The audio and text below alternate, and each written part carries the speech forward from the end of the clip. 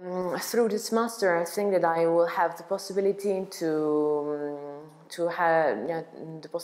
apply for a PhD, and so to carry on in the research and university sector, where I would like to go on for my future career. And so I think that now I have more skills. I have more skills at an international level, from an international perspective, that will help me find maybe possibilities at university, but of course maybe in the training sector, maybe in enterprise, or in factories, in other sector related to training and education at an international level.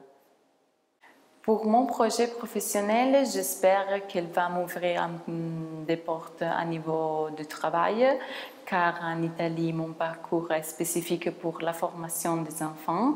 Et avec cette formation des formateurs à niveau international, j'espère de pouvoir travailler aussi avec les adultes et dans un cadre scolaire, ça peut être international. Y compris dans des projets humanitaires, soit des projets onusiens avec l'UNICEF au niveau éducation, l'UNESCO, dans du bilatéral, la communauté européenne, mais aussi donc de travailler avec des ONG tout simplement. Pouvoir développer de nouveaux liens, de nouveaux contacts sur une plateforme internationale, c'est ce que j'attends, et me diriger peut-être vers d'autres métiers dans le monde de l'éducation autre que l'enseignement.